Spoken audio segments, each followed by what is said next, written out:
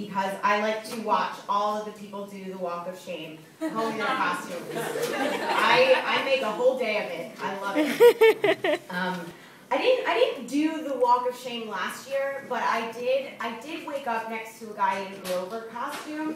And I'll be the first to say there's nothing that really makes you reevaluate your life like waking up to a Sesame Street character. It's unsettling. So my parents are here. They actually just celebrated their 25th wedding anniversary. Give it up for them. They are doing it on the reg.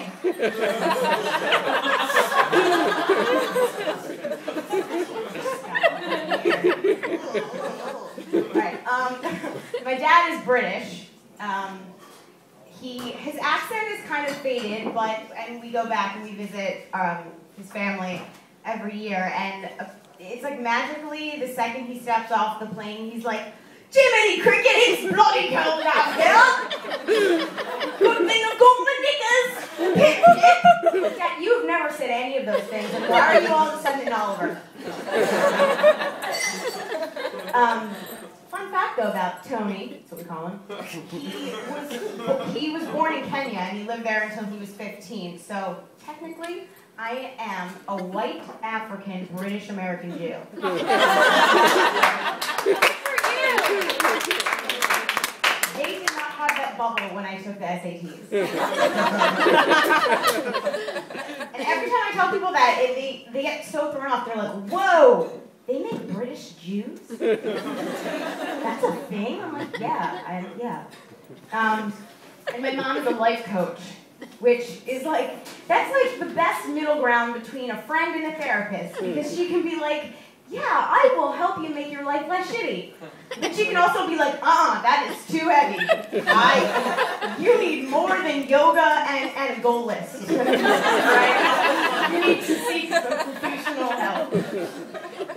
I have a sister, she's still in college, and she just got back from Australia. She went abroad, and she went skydiving and bungee jumping, neither of which I would ever do, but like, I get skydiving. I understand it, because it's like, whoa, here's how it feels to fly. This is pretty cool. Bungee jumping is like, in case you're curious, here's how it feels to kill yourself. At least if you're skydiving and you don't make it, you can die Velcro to a hot Australian dude. My sister and I are really, really different. She is in a sorority, and I don't know if you guys can tell with the heels on, but I'm actually 4'11 3/4. So I'm not exactly Frank the Tank, is what I'm saying. When it comes to alcohol, my sister is the tank. Like, that's how much this girl can drink. And I went to visit her, and all of the girls in her sorority are like this, and they're just like the most dedicated, ambitious drinkers I've ever met. It's like really amazing. And my favorite one of the sorority girls, her name is Kayla, and I was in my sister's dorm room, and I overhear this conversation. They're like, talking about the pregame and whatever is happening later on. And she's like, "I am getting so fucked up tonight, like, I don't want to know my name."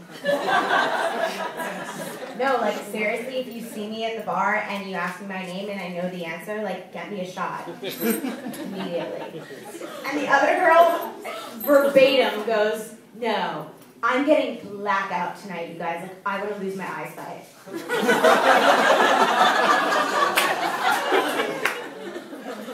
Okay. You do that. You lose your eyesight. And to give you a visual of what Kayla looks like, I would like you guys to try and imagine if Donatella Versace fucked a possum. And then that offspring dressed up as Snooki for Halloween. Sorry, Katie, this girl with the clip is in my peripheral vision. We end up at a bar later in the night, and at this point, Kayla can no longer stand, so clearly it's time for shots, obviously. And the bar is, like, packed.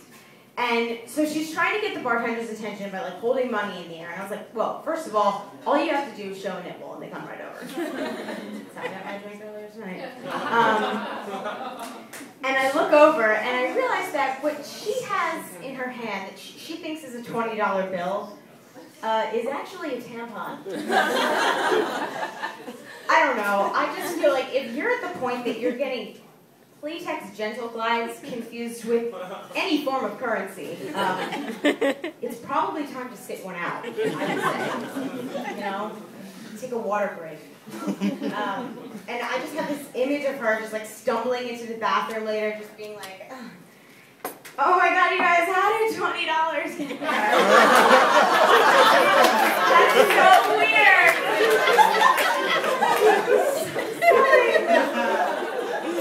What's my name? I don't know.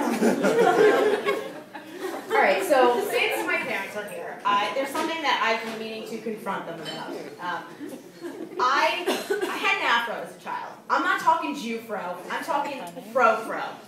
And a friend of mine was moving recently and was cleaning out her house, and she sent me this picture. And I knew it was bad, but I didn't know that it ever got to this point. So to demonstrate the magnitude of what I'm talking about, I have gone to Staples.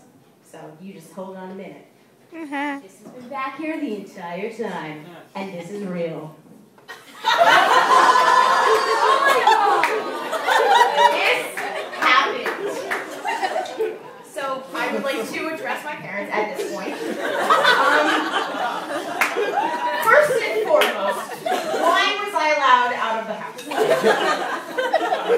Okay, like, here it's cute.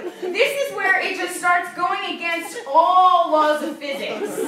Like, even gravity was like, yo, I don't know. This works for everything else. I don't know. Like, I look like Carrot Top and Annie had a kid.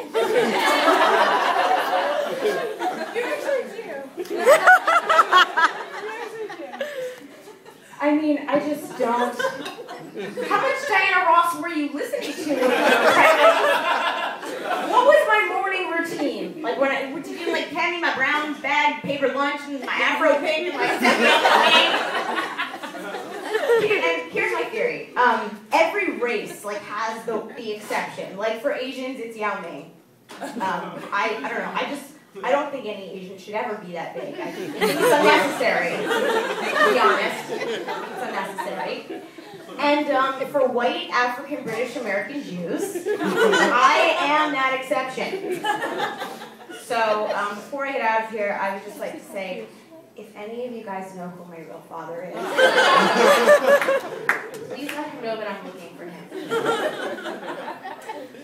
You guys have been awesome.